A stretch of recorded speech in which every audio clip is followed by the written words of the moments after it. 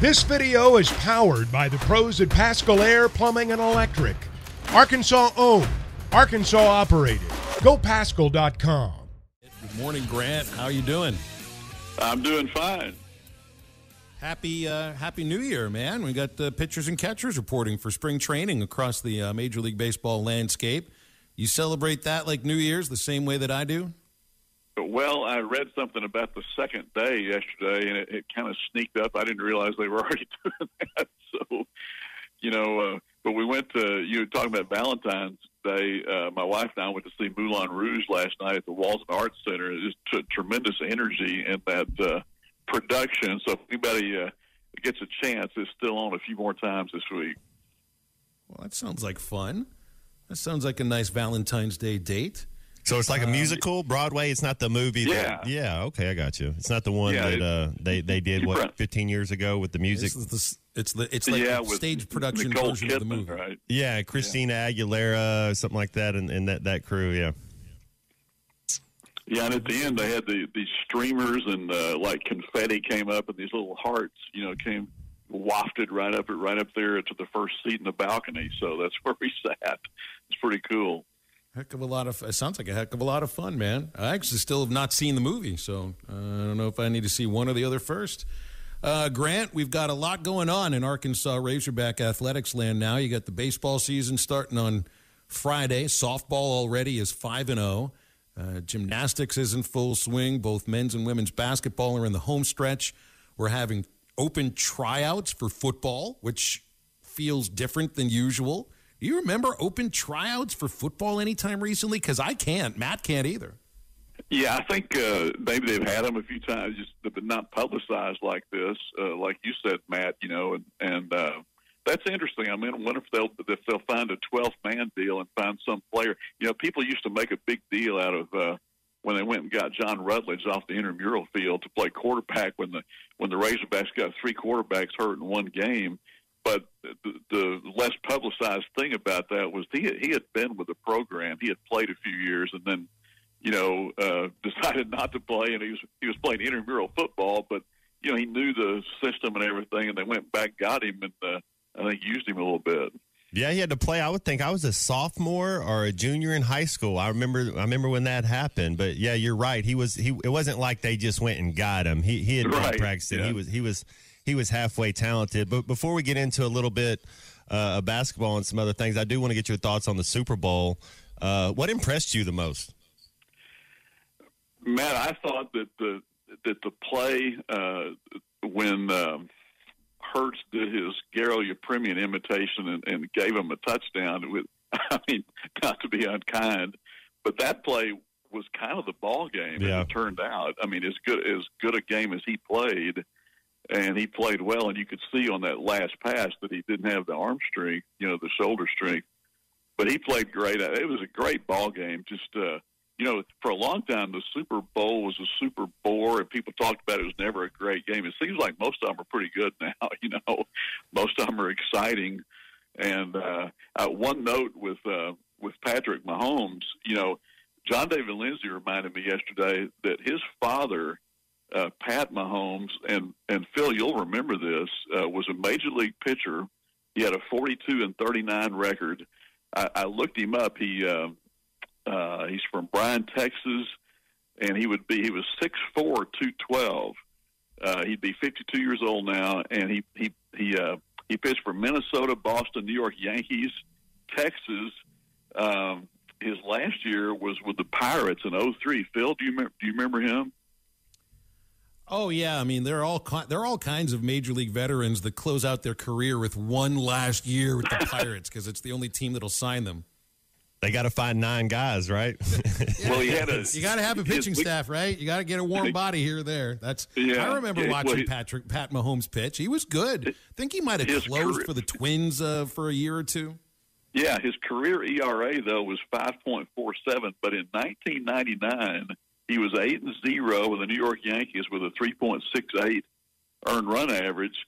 But the more interesting thing about him was that he signed with he was going to play basketball at Arkansas with the Mayberry, Day, Oliver Miller group, but Pat he chose Mahomes? Yes, but he chose baseball instead. So he was, I guess, that close to being a Razorback basketball player. It's in the blood. I mean, they're athletes. You can see how he's out there running around. I mean, Grant, the guy that, and maybe this is just the receiver in me, but A.J. Brown impressed me the most. I mean, that dude was a man out there, and you know why now when Jalen Hurts is throwing the ball up, he's throwing it in that direction because you know it's not going to be intercepted. Well, and it was, Mahomes only passed for, 188 or 184 or something, but they were all pretty effective yards. He did what he had to do there, and y'all probably did. You talk Monday about the call and whether it should have been called or not, the penalty there at the end, and I did read that the player they called it on said he basically said, "Yeah, I held him." He wasn't as disturbed about it as a lot of fans were. Matt, how often is there holding that's not called on any play in the NFL? Outside the line of scrimmage, it's a little bit easier to see, I guess. They used to have that. There's holding on like every play, and they used to have that 3-yard, 5-yard rule where they could get your hands on them because that was in the first 5 yards. I mean, it was right there in the line of scrimmage.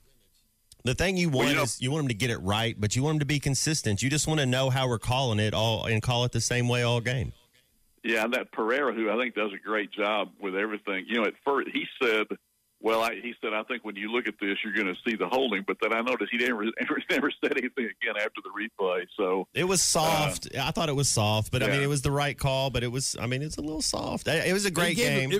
It was a tug. It was a jersey tug. I mean, it wasn't. I don't think he catches the ball. I don't think he catches the ball even if he doesn't tug him. But by the letter of the law, it was a foul. Yeah, and I don't know how you guys are on if something. If you call it in the first quarter, then you call it in the fourth quarter, or when it comes down to, like a lot of times the coaches say, well, in that situation, you don't call that, I took what I said to Phil was I correlated it to as an umpire calling balls and strikes. It's like all of a sudden in the 9th inning or 8th inning with it's a 3-2 count and you're calling this low slider a strike all day, and then you call it a ball, or the vice versa. Whatever you're doing, it's like just be consistent is what you want. Yeah, I think that's right. A couple of other notes, by the way, you mentioned a lot of Razorback stuff, Phil. Stacey Lewis is going to be the Solheim Cup captain for 2 years. You see that? She's going overseas this year to do it, and then when they come back to the United States next year, she'll do it again. So that's pretty cool. And then there's this note, and Eric Musselman mentioned this the other night on his radio show. Stanley Amude has a 10-day contract with the Detroit Pistons. So add him to the list of former Razorbacks. In the NBA, the Pistons are 16-43 playing at Boston tonight. I mean, maybe there's a chance, Matt, for him to get in at the end of maybe when they're down 25 points or something. I don't know. Sometimes these guys. I like the Mude at Arkansas. I guess I'd be surprised if he sticks in the NBA, but you get a 10-day contract, might get a chance to show what you can do. Did he have any years eligibility left at Arkansas, or was that his? I don't think he did. Yeah. He was 4 years at South Dakota. Oh, okay. South Dakota State. Transferred in for which a year. One of those. No, he's a little stud. Yeah. Well, his first year at South Dakota, he said he was known for holding the chairs for the starters. In fact, Eric said he was not highly recruited. So a guy like that, not very highly recruited guys get a chance at the NBA. Yeah, they kind of know NBA when you're about 14, 15 years old. They kind of know about the 7 guys.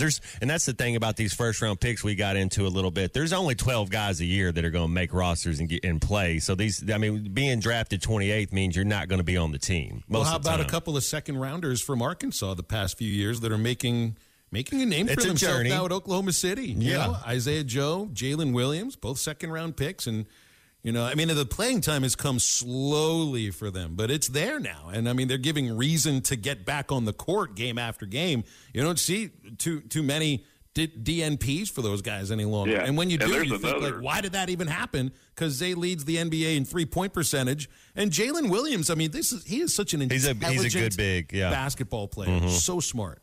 I think he's leading in field goal percentage. Of course, it'd be fewer attempts probably, but yeah, and that's a last place team, but they're not that far out of it. So how tall is Jalen Williams, Grant? Because he 10, right? He reminds me a little bit of Jokic, the center from Denver. Like when you're talking about intelligent, can pass the ball, can move. Now, I'm not saying he's that good, but that's kind of his mold. That Arvydas Sabonis, one of those guys that can kind of do a little bit of everything out there, just crafty with the ball. Takes charges, great passer. Yeah.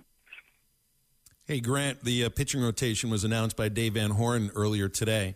There aren't any surprises, with Hagan and then McIntyre and then Hunter Hollan.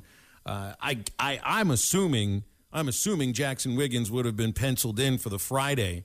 But I like having a couple of lefties in the starting rotation, and you can see Dave wanted them split, to have Hagan on a Friday, Hollan on a Saturday, on a Sunday, and McIntyre kind of the cream filling as the right-hander in between the left-hander Oreo sandwich.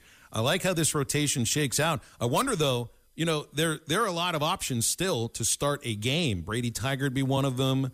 Austin Ledbetter, potentially another one. There are other guys, too. I just wonder, I think this rotation can hold, but there are options in case somebody in a couple of months, needs a week off. Yeah, and that's interesting when Dave talked about this might be his deepest pitching staff, and of course, not long after that, you lose one of the, as you said, maybe a Friday night starter. Wiggins, he had like a 6 ERA last year, but they said that he had really gotten a lot of control and was mastering several pitches. So that's a loss. I mean, it kind of, it's less leeway, I guess. But you're right. I mean, we were kind of counting up 7 or 8 guys that were potential weekend starters. Are you signing up for Flow Sports? Or are you just going to be listening this weekend? Or are you maybe, I don't know, there's so much to watch. I mean, you could get your eyes on softball. You get men's basketball Saturday, women's basketball Sunday. Take your pick. So what is it that you'll be watching closely? I haven't even got past tonight too much. I've just been thinking about this game a lot and Nick Smith and people talking about, did it mess up the chemistry when he came in and so forth. And, Matt, I know you've been really high on Nick Smith and especially in 3 or 5 games when he gets back into things. I thought it did maybe affect a couple of the other guys. Mm-hmm. That's expected, Matt, though, right? Like it's kind of, yeah. When you played, did you have a sense that it might have affected somebody else's spot on the team? Were there other guys that didn't? I wasn't that good. So when I got in, it took me, it took me 3 weeks before I kind of got my playing time and kind of got moved in. But we weren't that good, Grant. I think we were below 500 both years I played. That's really the reason I got to play is because we just weren't that good. Well, this A&M team was awful in pre-conference, and they're great now. And they, tonight that you got Alabama, Tennessee, and by the way, I've got Tennessee winning that one by 20 points. Just from, I heard Clay say yesterday about he thought Mississippi State would be Kentucky by 20. I think so. By the time the game starts, A&M could be looking at moving within one game of the lead. But I think the Razorbacks are going to play well. Whether it's a win tonight, I don't know. But last time, A&M had that travel nightmare, and I think what was it? Coleman, I think, went for 18 and 15. But we're gonna, Eric knows that they're gonna change what they do, and he's gonna change what he does, and it should be pretty interesting. I'd start Nick Smith. I wonder what lineup he's gonna go with. But I'm a fan. The stat line might not show it, but if you just watch the way he moved around the court, you're gonna win more games with Nick Smith than you're gonna win without him. I tell you, it's interesting to see. Like Grant, Mikal has been in the starting lineup for what has it been now? 5-6 games in a row, right? And right. I mean, he's going to play. He's going to play. He blocked 7 shots against them, rebounded well. But it's like you got Walsh coming off the bench. I think he's great in that role. I like the idea of a Mikal Mitchell also doing the same thing. To get in there and bang a little bit because his brothers had some trouble staying on the court the last. And we month. got to keep them off the boards. We know they're gonna offensive rebound. Oh, they got 20, I think, against Arkansas. 24, last time, yeah. And that's why I think he may start Mikal tonight. But who knows? It'd be fun to see what they do. Yeah. BetOnline remains your #1 source for all your sports betting this season. Everything from the NFL and bowl season to esports. You'll find the latest odds, team matchup info, player news, and game trends at BetOnline. BetOnline features live betting, free contests, and live scores for almost any sport or game imaginable. We're the fastest and easiest way to bet on all your favorite leagues and events. Head to betonline.ag to join and receive a 50% welcome bonus on your first deposit. Make sure to use the promo code BELIEVE to receive your rewards. That's BLEAV. Bet online, where the game starts.